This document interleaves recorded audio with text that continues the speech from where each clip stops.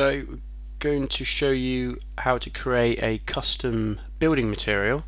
On the dashboard, if we click on building materials, and here we've got walls, roof, windows, doors, floors, it's all in there. And of course this is the default list for walls, and here's the custom list which I've created. And there are two ways to add a custom U value. The quickest way is to click this one here, and you can simply type in the building material description and the U value and go to OK, and it adds it to the list.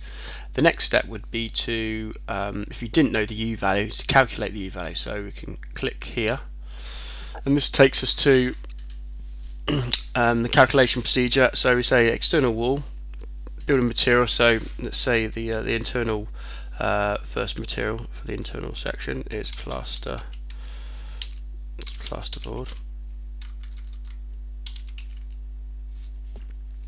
and the thickness is, bearing in mind it is in meters, so just 12.5 millimeters. Thermal conductivity. Well, if you don't know thermal conductivity, if I just put 0.25, but I can just check that, so I just go to OK. So to show you can easily edit this.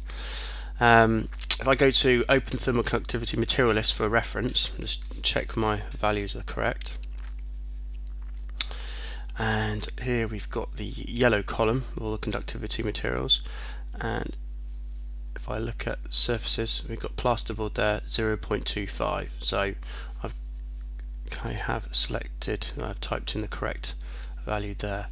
And the next one, let's use insulation, and just make a reference, not insulation, sorry, it used to be block. So we've got different types of concrete block. We've got lightweight concrete block here, so it's 0.19. So I'm just going to do that now. So let me go to block. This is, let's say it's 100 mil, so it's 0.01. And then 0.19 for the thermal conductivity. Go to OK, and then you can see down here it's slowly building up the description with the thicknesses and the U value. Of course we haven't finished yet, so we're going to improve that 1.34 value. And so let's have the insulation. Let's go back to click on the this button here, but I'm just going to open up the window because I've already had it open. And let's look at the insulation here. Let's put some text in there, 0.022. So go to add, and then go to just put text and thickness.